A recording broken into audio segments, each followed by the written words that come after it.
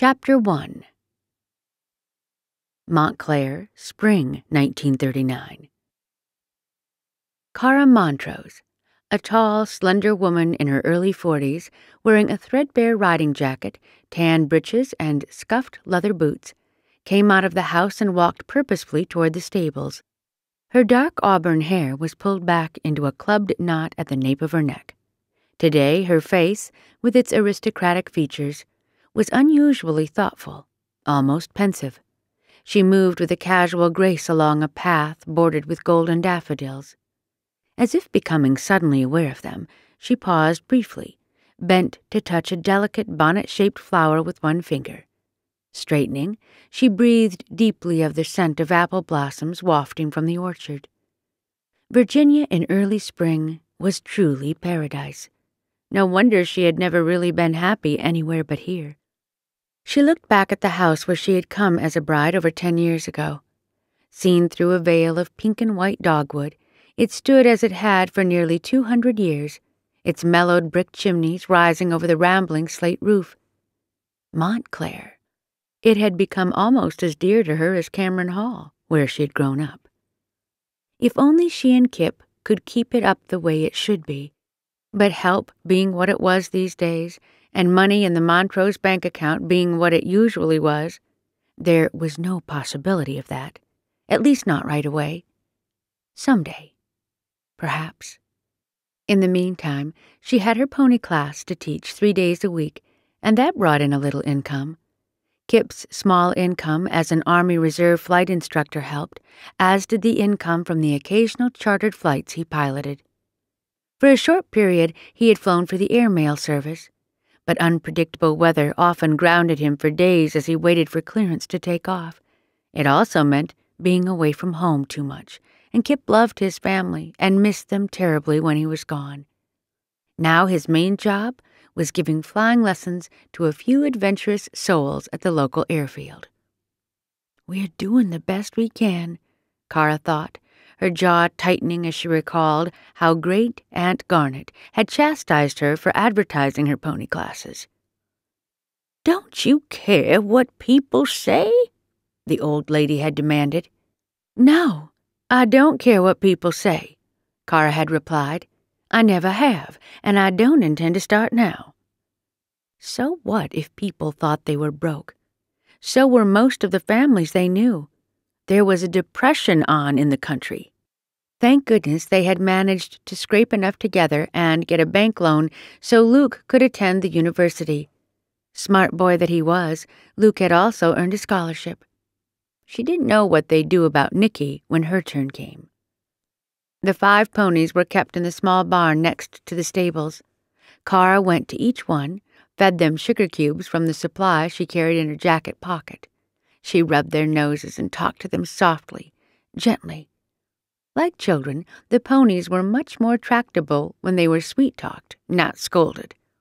Amused at her own analogy, Kara got down the tack and started getting the animals ready for their little riders who were due within the next half hour.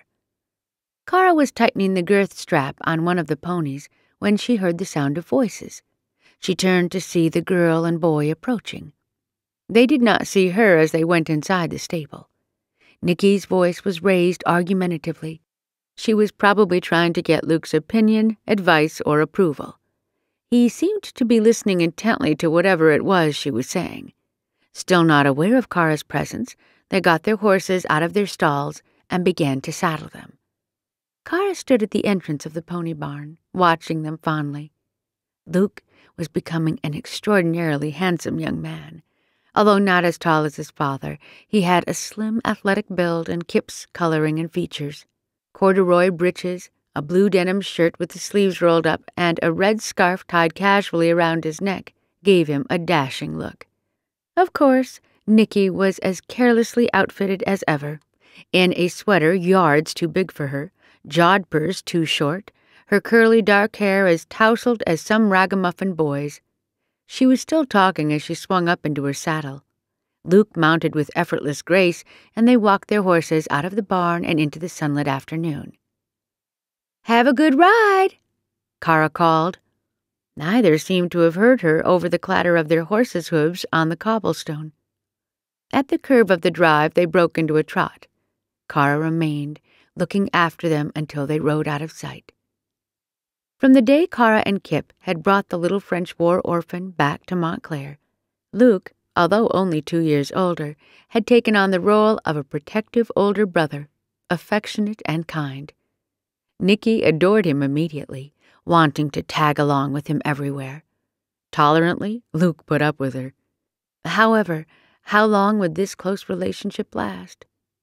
Home from his first year at college, Luc was changing, growing up to be a serious, more thoughtful young man. Kara had found books on his bedside table, placed face down, as if he had been reading at night before turning out the light. This was a brand new side of Luc, one she had not been aware of before.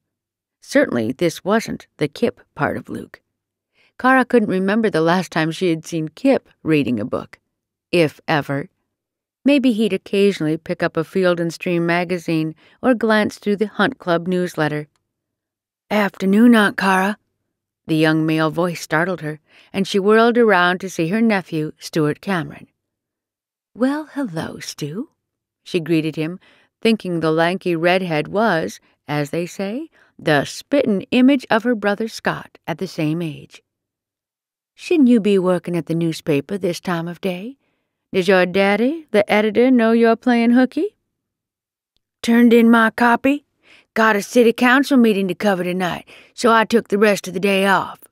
He grinned, then glanced into the barn hopefully. "Niki around?" Kara darted him a quick look, then shook her head. "Sorry, she and Luc just took off on a ride." Stuart could not hide his disappointment. He did not have a poker face, Kara thought with sympathetic amusement. "They should be back in an hour or so, Stu. I told them I wanted them back in plenty of time to clean up and help me some. Your Aunt Kitty and Craig are in Williamsburg, and they're driving over here for supper." Kara added impulsively, "You're welcome to join us if you'd like." The minute the words were out of her mouth, Kara winced. Niki will kill me. She always wanted Luc to herself when he was home for the weekend, but it was too late to retract the invitation. Stuart's face broke into an eager grin. "Thanks. I'd like that, if it isn't any trouble." "No trouble. It will be just family. Your family, Stu." When Luc and Niki came back and found Stuart there, Kara was relieved to see Niki hide her chagrin. Sometimes Niki treated Stuart with undisguised indifference. Maybe Niki was learning to curb her impulsiveness. Kara hoped so. Niki's volatile temperament had often got her into trouble. Kara set another place at the dining room table, thinking that she couldn't really blame Stuart for having fallen in love with her adopted daughter. Niki had become an enchanting young woman. She wasn't beautiful, but her face had individuality, brown eyes sparkling with mischievousness, a small, square-tipped nose, a generous mouth ready to smile. Her silky dark hair was worn short and gave her the look of a French street urchin, which might have been her destiny if Kara had not rescued her from the orphanage and brought her to Virginia after the war. Upstairs, after a quick shower, Niki fumed. For all her effort to maintain a good-natured acceptance, she had been dismayed to find Stuart Cameron waiting when she and Luc cantered into the stable-yard. She had hoped that when Aunt Kitty and her husband and Taunt and Uncle Kip lingered at the table over coffee, she and Luc could slip away for a private conversation. There was so much she wanted to tell him, confide to him, and she hadn't had a chance on their gallop that afternoon. Whenever Luc came home to Montclair on weekends, he always wanted to ride hard. "Get the cobwebs out," he called it. Niki couldn't imagine why Luc had chosen to work in the stuffy Richmond office of Frank Maynard, their state senator. Now, with Stuart here, there probably wouldn't be another chance. She'd just have to find some time before Luc left on Sunday evening to tell him her plans. He'd probably try to talk her out of them. But maybe not. If anyone would understand, it would be Luc. Niki felt her unhappiness come down upon her like some nightmarish entity. The dark cloud she mostly kept at bay descended, twisting and turning inside, making everything seem dreary, when in reality, everything was lovely. She lived in a beautiful home with affectionate people who showered her with everything anyone could want or dream of having. Why was it not enough? Why did she feel claustrophobic? It wasn't as though she didn't appreciate Taunt and all she had done for her. That painful, empty place she had in her heart had nothing to do with Taunt. It was the not knowing that hurt. Like a toothache that wouldn't go away, would never go away until she had a chance to find out, or at least to try to find out. Well, somehow she'd have to get through dinner and hope Stuart would leave early. She gave her hair a couple of whacks with the brush, made a final check in the mirror, and then went downstairs. After dessert, instead of excusing the young people while the adults stayed at the table, as was their custom, Taunt suggested that since the evening was warm, they should have their coffee on the veranda. Picking up the silver coffee carafe, Kara signaled Niki to help her. Resignedly, Niki followed with the tray of cups and saucers.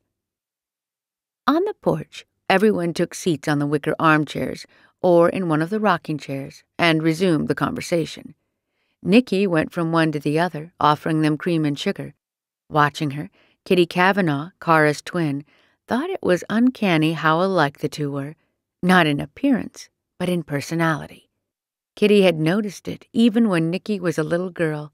Now it was even more apparent. They both had the same spontaneous gaiety, a longing for attention, an eagerness to please. It was all the more endearing because Niki had a certain unsureness about her, a vulnerability that Kara never had. Kara was always supremely confident of her ability to make people love her. There was something a little hesitant about Niki. When Niki reached her, Kitty asked, "So, Nicole, now that you'll be graduating from high school, what do you plan to do?" Afterward, Niki never knew why she said it. Maybe because it had been on her mind all through dinner as she waited for a chance to talk to Luc about her plan. At Kitty's question, she just blurted out, "What I really want to do, Aunt Kitty, is go to France to see if I can find my real parents." Her answer seemed to drop into a pool of utter stillness. It was one of those silences that sometimes fall naturally, even during the liveliest gatherings. The statement hung there vibrating until someone had the presence of mind to pick up the thread of previous discussion and carry on with it. Soon, the buzz of voices continued. If her hands had been free, Niki would have clapped one over her mouth. If she hadn't tightly gripped the tray she was holding, she might have dropped it, spilling everything all over Aunt Kitty's lovely dress and making a terrible mess. Instead, she had made a different kind of mess. Automatically, both Kitty and Niki glanced at Kara. At the sight of her suddenly pale face, her stunned expression, both realized that she had not only overheard Niki's reply, but had been shocked by it. Niki's wide-eyed, stricken gaze met Kitty's. It was not Kara's nature to show hurt, and she did not do so now under Kitty's sympathetic gaze. Instead, she turned to Craig and continued their conversation, which had momentarily halted. Indeed, Kara had heard every word. Even as she kept her voice calm, she was deeply moved. How long had Niki kept this hidden, harbored a secret plan? She had been just 4 when Kara and Kip married and brought her back to live at Montclair. Kara assumed Niki remembered little if anything about the French orphanage where Kara had worked after the war, and where Niki had been brought as an abandoned baby. Niki had never before expressed the desire to find her real parents. Why now? Kara wondered. And why does this natural curiosity upset me so much? Maybe if she and Kip had had other children of their own, maybe then she could be less wounded by what Niki wanted to do? And what if Niki were somehow able to track down her real parents, and they were people whom she couldn't love, admire, or worse still, who did not want her? As soon as she could, Niki made her escape back to the kitchen, where Luc found her a few minutes later. "What was all that about?" he demanded. She whirled around from the sink where she had been standing, clutching the metal edges of the drain board, trying to stop shaking. "Well, it's true. It's something I've been thinking about for a long time." "I don't think you picked the best possible time to announce it," Luc said dryly. I didn't intend to.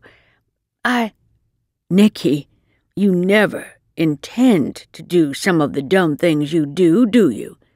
You just act on impulse. Never mind if you upset things that get in your way," he said, half smiling.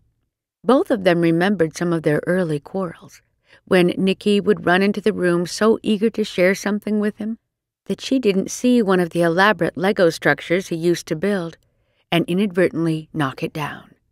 "I guess I could have." "Yes, you certainly could have," Luc drawled, then came over and put a comforting arm around her shoulders. "So, want to tell me about it?" "You of all people, Luc, should understand why it's important. I know you love Tante and Uncle Kip as your father, but you've had a chance to find out about your real mother and know your grandparents."